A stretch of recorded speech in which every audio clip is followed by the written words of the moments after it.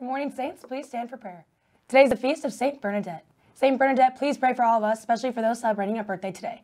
There are no birthdays today. Let us pray. In the name of the Father, and the Son, and the Holy Spirit. God most humble, hope and light sincere of heart, we entreat you to dispose our hearts to offer your worthy prayer and to ever extol you by our proclamations of praise. Together we pray. Heavenly Father, we praise you and give you thanks for the blessings you have bestowed upon us.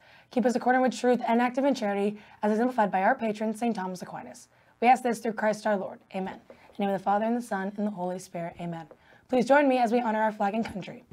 I pledge allegiance to the flag of the United States of America and to the republic for which it stands, one nation, under God, indivisible, with liberty and justice for all.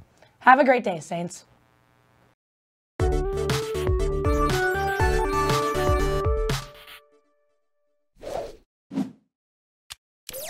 Good afternoon, Saints. Welcome back to the Halo Midday Show. Today is Friday, April 16th, 2021. The saint of the day is Saint Bernadette. Saint Bernadette had the first vision of the Virgin Mary at the grotto in Lourdes, France. We are all looking for students who would like to make a brief Halo appearance to talk about their cultural heritage for the next few weeks to celebrate Diversity Month.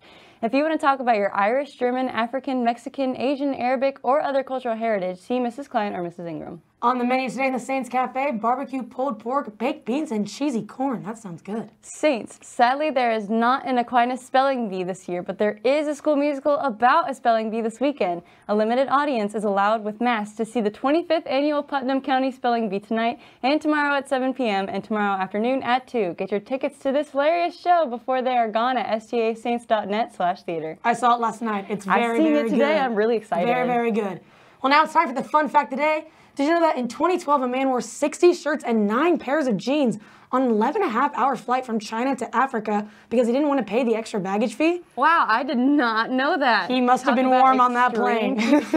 Thanks for watching today's Midday Show. We'll be back with more for you tomorrow. I'm Emma. And I'm Elizabeth. Don't forget, we'll find a way to make today great.